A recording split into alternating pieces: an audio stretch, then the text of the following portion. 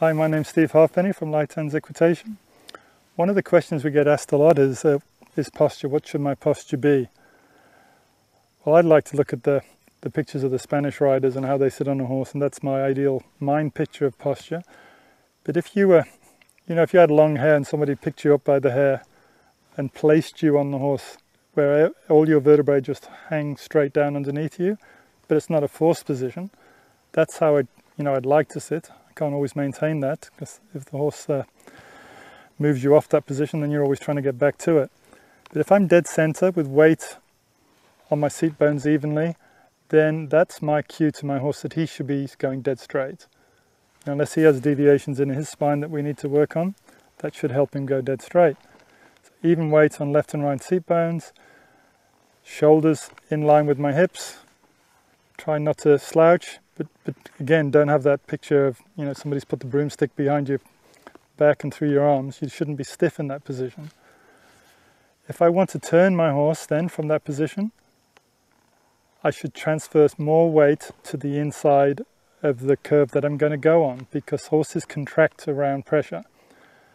So if I put pressure on the right side of his muscles on his back, he's probably going to contract those.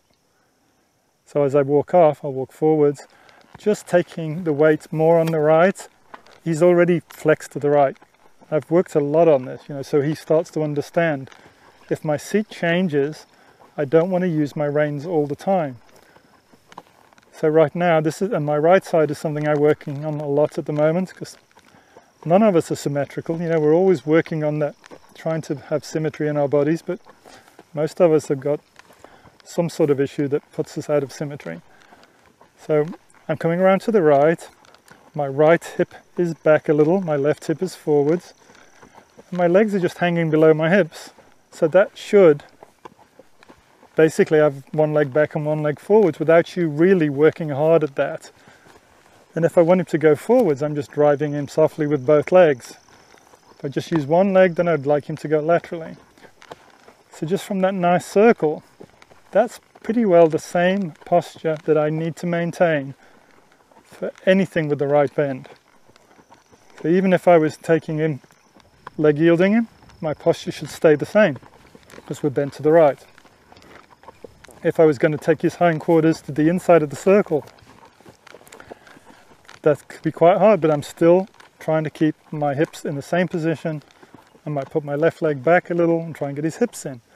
I'm not doing it right now, but I'm just talking about it. That is really important that I stay there. Otherwise, if I change sides, which I'm about to do, I'm coming through the middle, straightening myself up, got my seat bones in the middle, we're going straight, then I'm going to start putting weight down on the left seat bone, my horse starts to bend to the left. So if I change sides the way I used to do, I used to be told you always get your weight on the side of the horse that you're trying to push away from. So if I was pushing my horse left to right, I'd always have my weight on the left no matter what shape he was in.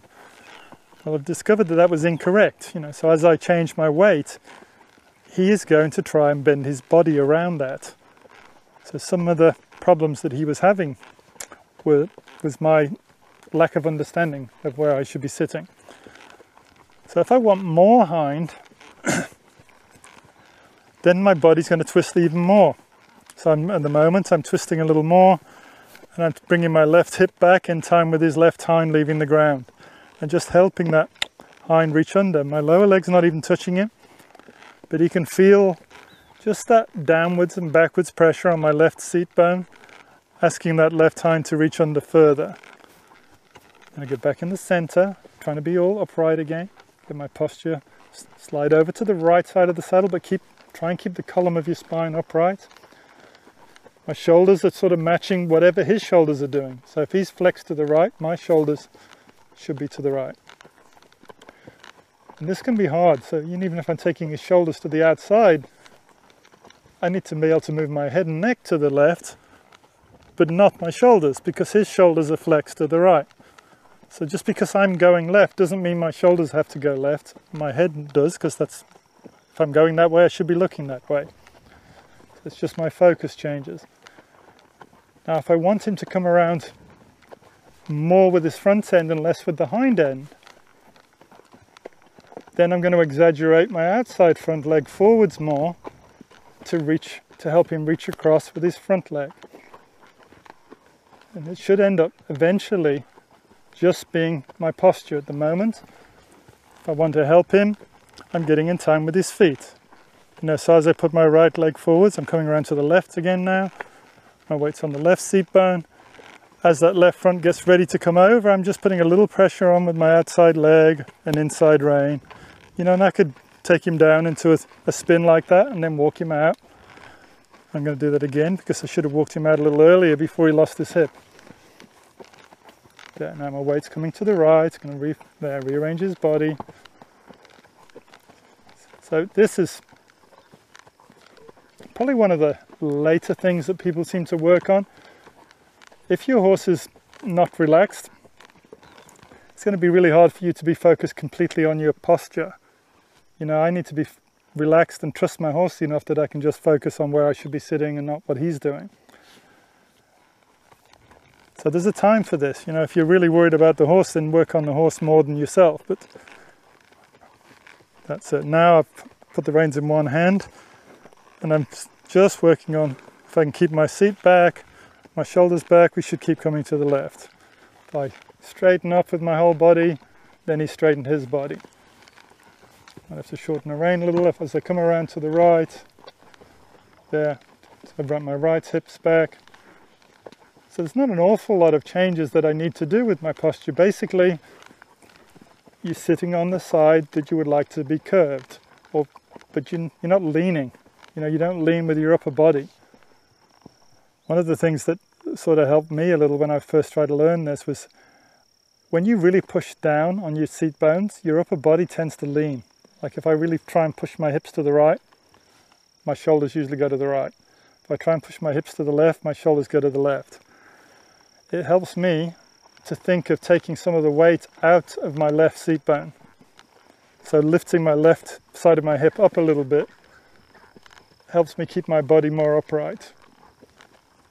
I'm straightened up through the middle, I'm in the middle of the saddle, now I'm weights to the left, and I'm lifting up on my right side of my pelvis, just to focus on the upper column of my body staying straight.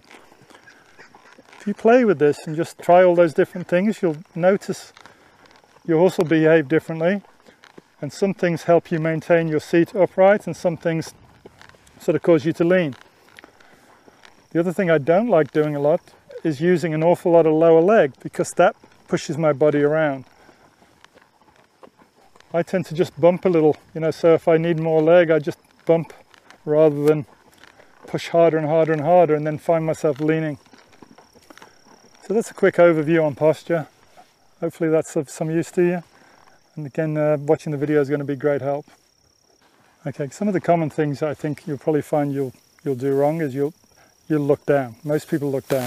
So as soon as they look down to see what my horse is doing, I tend to do it as well. Like if you think his nose is stuck out, you'll have a look where the head position is, and as soon as my head goes forwards, it puts an arc in my back, and I load the forehand instantly. So that hampers my horse. Lots of people ride like they're riding a motorcycle or a bicycle. They're going to go right or left, and they come around and they lean, and then they start to turn to the right, and they come around, they straighten up, and then they lean to the left, and they start to turn. So I've put my weight way on the inside of him.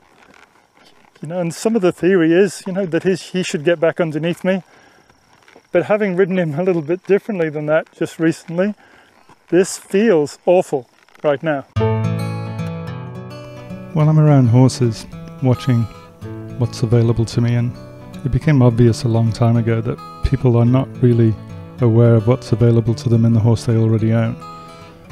And we all have that. If only we had a great horse, then we could have a good time with them. But every horse has the potential to do some amazing things, and I see my job as helping people understand how to unlock that potential in their horses.